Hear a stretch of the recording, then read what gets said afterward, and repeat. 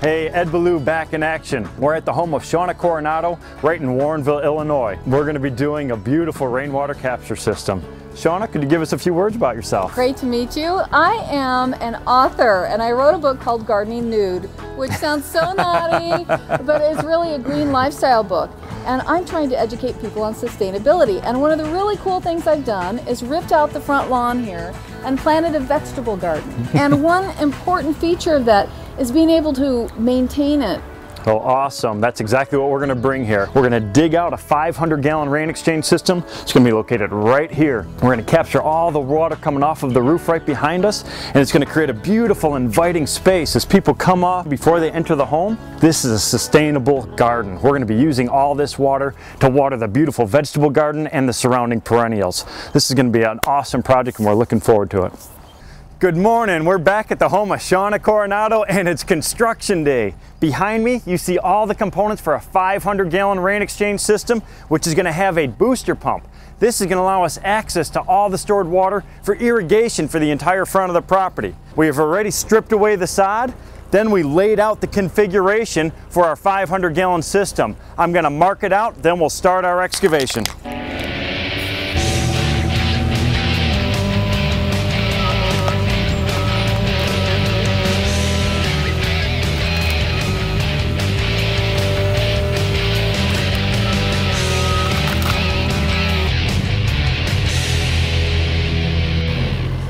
Our excavation is finally completed. We just came in with some rakes and hand tools to level out the bottom and cut out any of the roots, twigs, and gravel and stuff like that that's located down in the bottom. Our next step is to come in with 2 to 3 inches of sand. That's going to allow us a nice level pad to work off of. On top of the sand goes an underlayment fabric, then the rubber lining. That's what's responsible for holding the water in position. On top of the liner goes our snorkel and centipede. This will be positioned all the way down here at the deepest portion. That's where the pump is going to sit.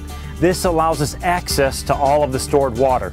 The rest of this space will be filled in with our Aquablox water matrix units, and then we backfill around the outside perimeter with sand. It's that simple.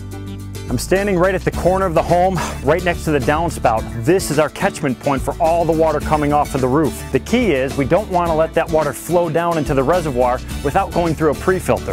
That's what this unit is for. So here's our downspout filter located right here at the base. We will extend off from the downspout into our filter. There's a micron mesh inside of that that's going to capture all those pollutants and allows us easy access for maintenance, which is typically once a year. From here, the water is going to overflow out through a simple 4-inch drain pipe that's going to go by gravity over into our reservoir.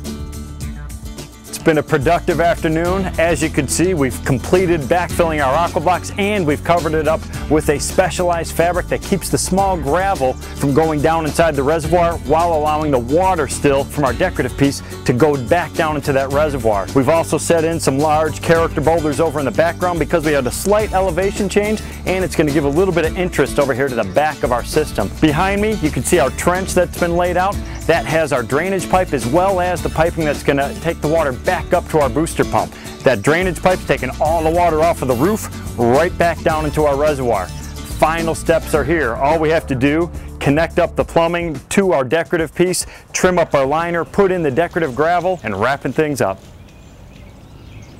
The project's complete and it looks awesome. For this particular project, we chose our slate urn, and it creates the sight as well as sound, which I believe is critical during any proper water feature design, because the sound is what draws the people in closer for inspection. Once they're here, they can see this beautiful garden that Shawna's had several weeks to complete. I love it. What do you think of everything? You know, the best part about this is that I live in a normal, everyday home. Everyday people can do something good for the environment. Since it's a RainXchange program, I'm able to, recycle the rainwater right off my roof.